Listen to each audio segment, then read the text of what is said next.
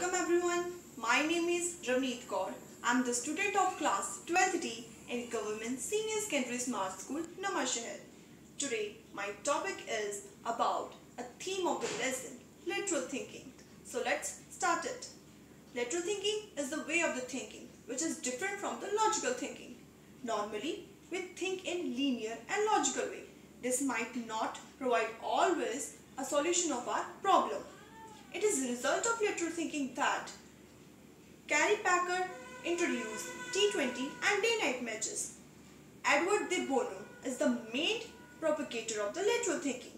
He tells that logical and analysis does not work always. We need to think in creative manner. That's called lateral thinking. This video taken by Ms. Pooja Sharma, lecturer of English. Thank you.